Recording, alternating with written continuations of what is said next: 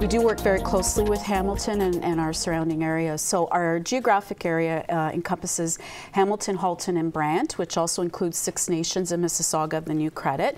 So we work with the First Nations Indigenous product as well. So we're an organization, we're 8 years old. So we were, and we're funded by the Government of Ontario through the Ministry of Tourism, Culture and Sport. And we were created through a big study that was done about 10 years ago.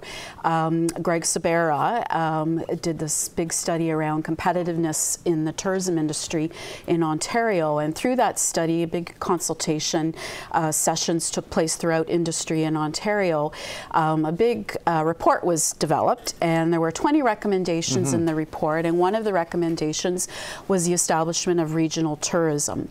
And so the province then set about to put that to policy, and created within Ontario, there's 13 regional tourism organizations, and set what the boundaries were. So that was not determined by those working within the industry, but by the province, and then said, okay, Hamilton, Halton, Brant, you guys are a region, go to it. So, so we've been going to it. So there was a storming and norming phase, of course, setting up the organization. We have a board of directors that's industry represented, and then we got into the business of tourism. And the funding that we receive, there's 4 pillars that we need to fulfill, and one of them is marketing, the other is product development or experience development, investment attraction, and then workforce development as well. So our work is very focused on those 4 areas, and we work very closely with our what we call DMOs, our destination management organizations across the region.